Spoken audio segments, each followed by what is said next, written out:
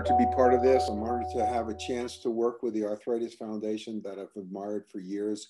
I want to thank Jody Buckwalter, for my mentor and friend, for giving me this opportunity to help shape the discussion around a very important topic.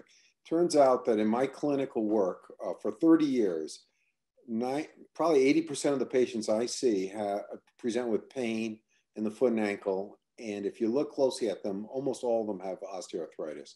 It used to be that we would operate almost weekly on patients with rheumatoid arthritis.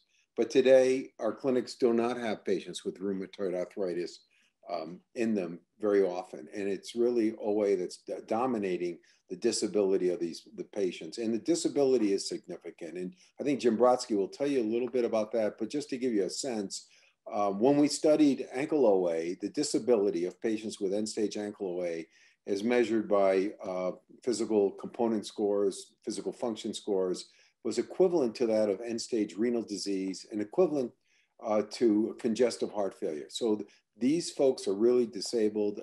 You know them, they're in your family, they're in your neighborhood, they're in your church or temple, and you see them hobbling along.